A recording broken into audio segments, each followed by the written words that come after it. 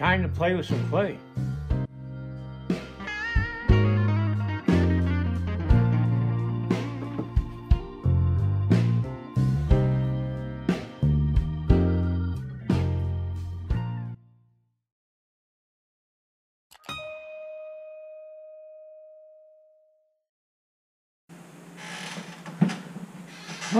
Okay, this is the last day that I'll spend on making these horse armatures. This is for a instructional DVD set that I'm putting together on how to make armatures. A lot of people can't or don't have the ability to buy ready-made armatures, and even if they could, there are some times when a project calls for a different size armature than what is available. And so you have to know how to make your armatures. That's why I decided to put this set of DVDs together on how to create an armature for a horse, for a human, for a female, for a human and for a human male and female, and maybe even a dog. It gives you an idea of how you can create your armatures, and if, like, say, if you're doing a cow or a giraffe or something else, you find the same materials that I would use to create the armature from. And I'm just showing you the basics here on actually four different subjects: the male, female, the dog, and the horse. And this gives you the basics so that you can carry on your sculpting projects any way you want.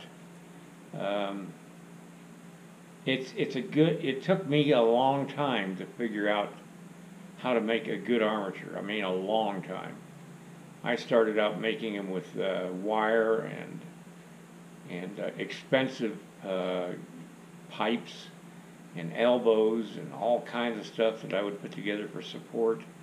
And I found over the years that that's really not necessary. You could spend $20, $30 for just making one armature with galvanized pipe and elbows and everything else to hold up the sculpture. And soldering and welding pieces of wire, you can do that if you've got that ability. But if you don't, and you don't have the equipment to do that, me showing you how to use simple products that will hold the armature together just as well, and will allow you to adjust it if you've got it wrong. And believe me, you will get them wrong. Legs will sometimes come out longer on one side, and arms will come out longer on one side than on the other, and you have to make adjustments. And what I'm showing in this set of instructional DVDs is how to lessen that ability, that possibility, to make them a little more accurate. Now, I have 9 other instructional DVDs right now on the market. I'm going to put a link below this video showing you the place where you can go to see a preview of each one of the 9 current DVDs that I've got available. There are 2 of them that are in a 2-set DVD format, and they're a little more expensive than a single set. So take a look, and it helps support me. It helps me to keep doing what I'm doing. And I know a lot of you have been following me for years, and I do appreciate that very much. I appreciate all my followers, everybody that watches my videos. All right, I guess I'll get busy on the last horse armature for this production here. I started out thinking I was going to do a finished clay of this, but the more I think about it, it's a little too small for what I want to do. So at some point in the future, I'm going to make a larger version of these armatures. I'll use these for something in the future, but for now, this is just an exercise for you to learn something about making armatures. All right, let's get started on today's video.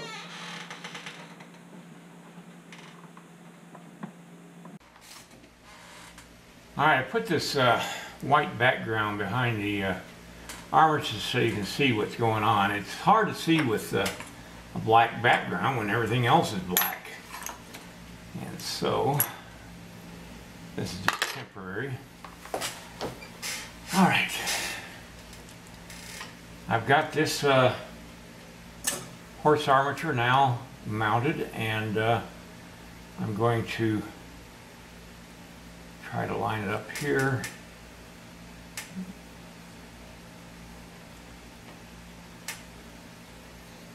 Now the next horse armature is going to be back here. I've got these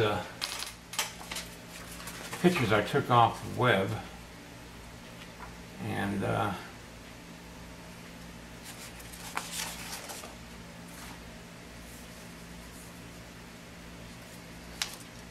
this is the one that I'm thinking of using. This positioning here, he'll be on one leg, but I'm going to have him supported some way while I sculpt it. And trying to find another drawing with that kind of positioning. It's like these two here. I like the movement a lot, so something like that is what I'm going to do. Thinking of having this one just a little taller or up higher than the other two, and I put the pliers just below the beginning of the knee, and it's not a big exaggerated movement of the horse's leg. Actually, it's more straight. Okay.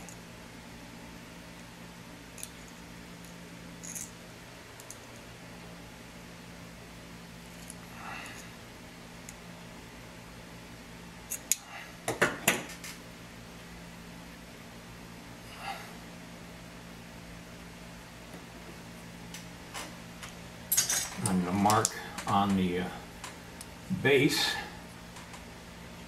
where I'm going to drill the hole for this leg.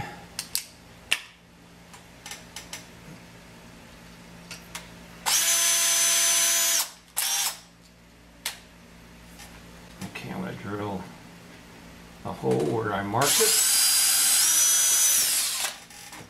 and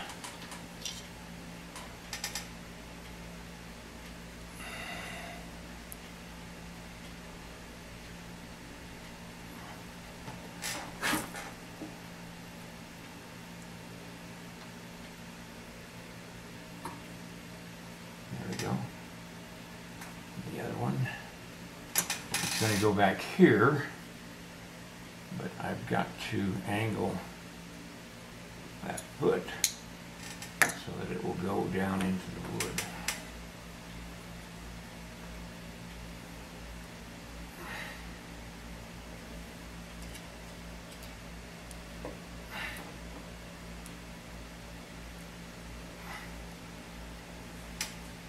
There we go.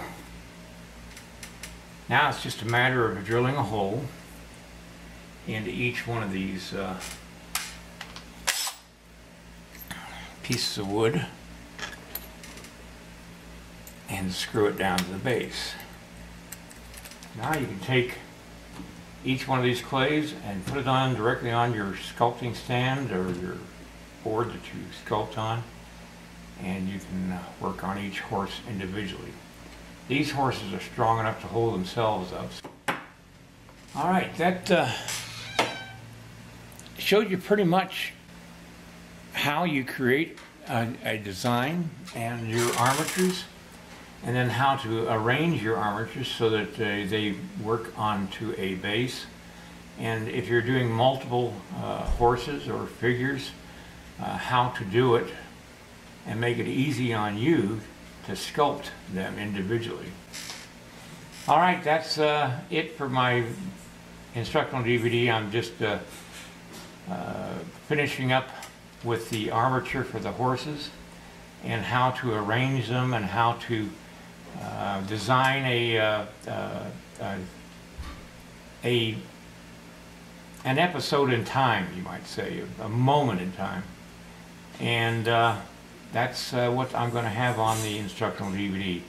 If you're interested, as soon as I come out with the instructional DVD on creating armatures, I'll post it on YouTube and let you all know about it. All right, everybody. Good night, and I'll see you next time. Give me a thumbs up and share my video. And then check out my instructional DVDs, the link down below this video. All right, see you next time.